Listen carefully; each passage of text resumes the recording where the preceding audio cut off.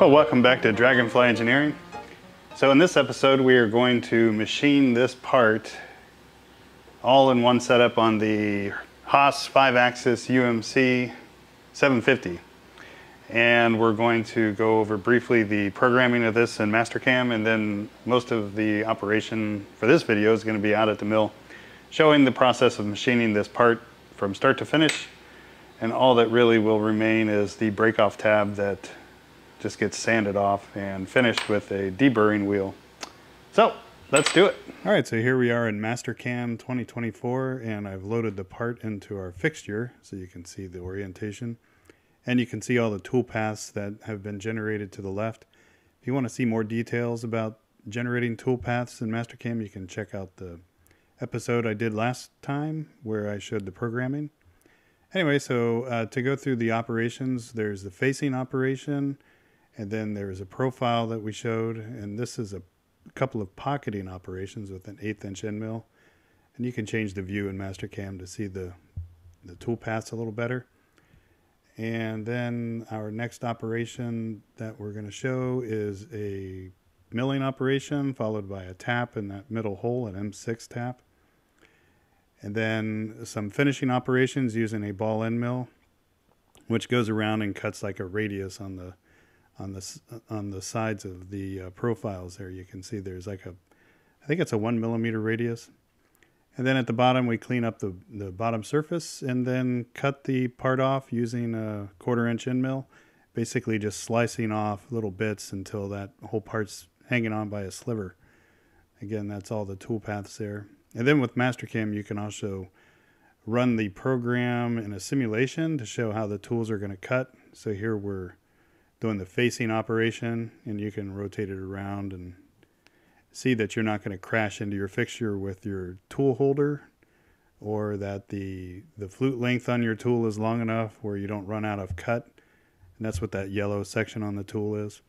Now there it showed like where the tool flipped to the other side of the part, and it won't actually plow through the part like you showed there. The toolpath generator for the Haas mill will figure out how to do a safe operation for changing sides of cut on the part. And we'll see that in the machining operation here in a second. And then this is an 1/8" end mill, and I didn't fuss too much with getting the correct diameter because this is a low run part. So I just stuck with the 1/8" end mill for all these internal features, like that arcing pocket and the little circle pockets on the back and the front. And I even did a circle pocket for that tapping operation that we just saw. And then here's the ball end mill that actually does the finishing. And you can zoom in pretty close to see how the ball is actually profiling the radius. And it's pretty cool to see that in action. Again, making sure you don't crash into your fixture. And then after all of that, we can finish the profiling, see the back end. And then, you know, again, to see exactly how the tools will not crash. And after we like the first simulation, then we can do a mass removal simulation, which we're going to switch to here in a second. Here I'm showing the final cut off of the part at the end of the run, just leaving a tiny sliver. All right, now we'll switch to the mass removal simulation where we actually show how material is cut away. And this is good for seeing if you've got like gouges and things, and we'll just kind of zip through that. If you see a bunch of red areas, that probably means your tool like is plowing through metal too fast. But it's kind of neat because you can kind of see simulation of what the actual true metal is going to look like when you machine these parts. So here you can see the overlay of the stock, and yellow is the actual part itself. And we can actually color each operation separately, but here I think yellow is just showing the cut. Here we're showing the ball end mill rounding off of the part here. And on the back we can see some more of that as well. And interesting, you can see how there's like a sliver of metal left, which actually existed in the machining operation. And then on the back, when we do the ball finishing or the rounding, I think I'll show how we actually slice off that little chunk of foil. But here you can see how we're just finishing out the cut. That's a good example of the rounding off of this back pocket. Maybe I skipped the foil being cut off, but we'll see that in the milling operation now. All right, so I'm over at the UMC and I already have the stock loaded in the stock holder, the homemade stock holder down there. That's that thing. And I set this up so that the the tripod camera could kind of watch the machining operation because everything's done from the side on this part. But so first we need to rehome the mill. So over here on the controller, I'm going to say 0 all, and then we'll see how the everything goes back to the home position for this 5-axis mill. And really, I just did this so I could figure out the camera's zoom and framing of the static camera. So we'll spin around. It goes a little slow doing this because it's kind of a calibrating safety move. So basically the memory, the program is loaded in the memory here. I'll hit the memory button. I've got the feeds and the speeds, or the feed rate of the tool and the RPM of the tool, basically half, because I'm gonna do this without running coolant. So I'll probably just double the speed of the video so you can get the same effect. And then we'll hit cycle start down here, and we'll see how the machine will orient itself and start machining. Again, coolant is off.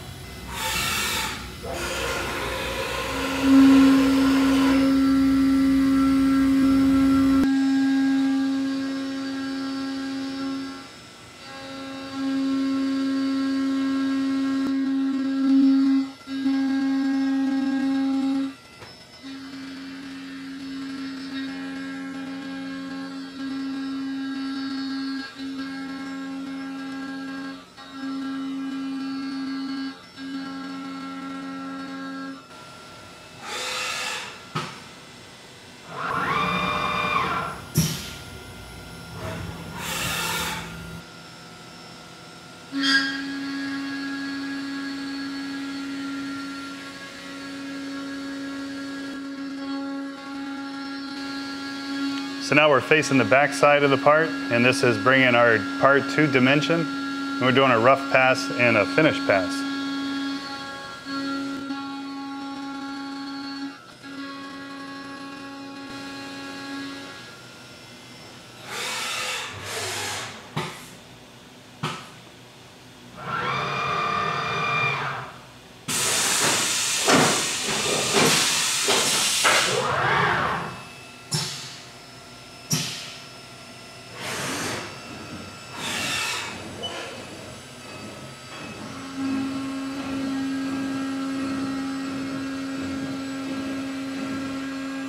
Now we're profiling the part, and you just heard the tool changer advancing the next tool.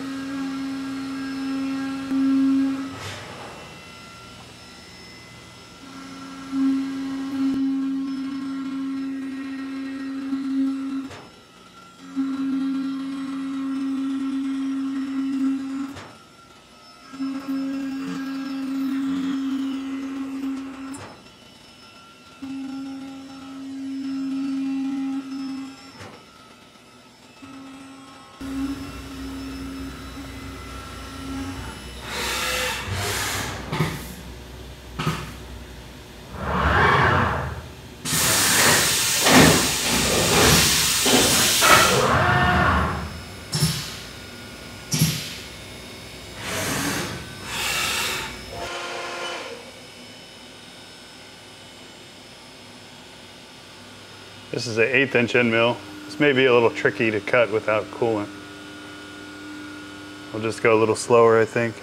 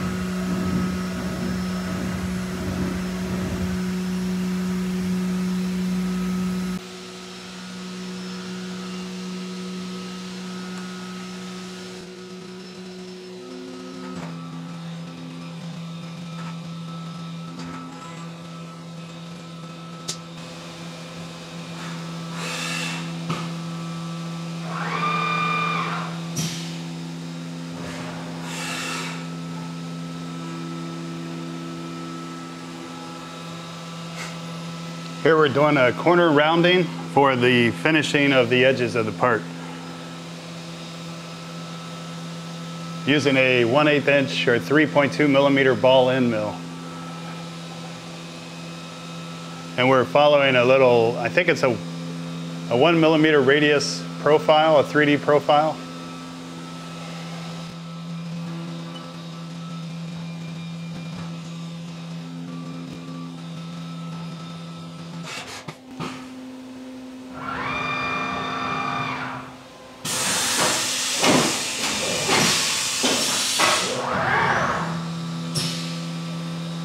Now we're going to cut the part out.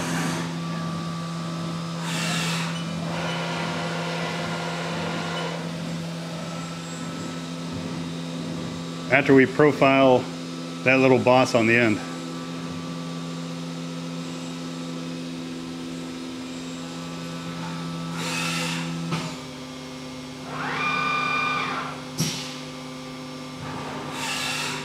And do a relief cut on the back.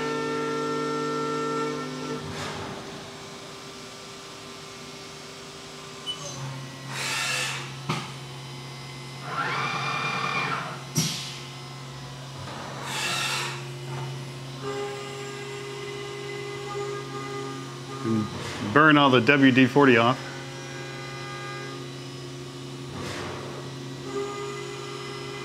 Again, normally I'd be spraying coolant on this, but it would mess up the window for the video.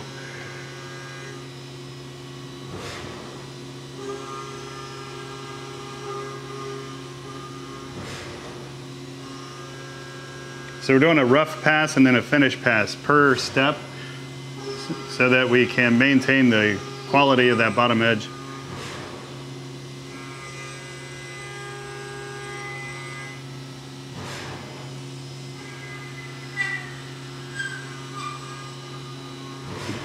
Until the very last sliver of cut.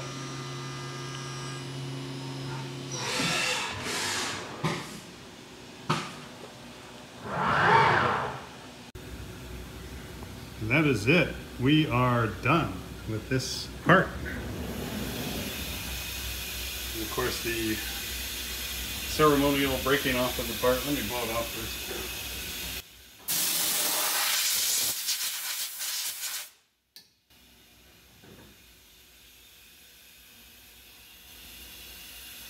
There it is. We'll break it off. That's it. Here's our part. Now I'll finish this bottom break-off edge with a belt sander and a deburr wheel. And this was cut without coolant, so there may be some chip re-cutting marks on the side there, but not too bad all in all. And then back there's a hole. Alright, well, thanks for watching Dragonfly Engineering. See you next time.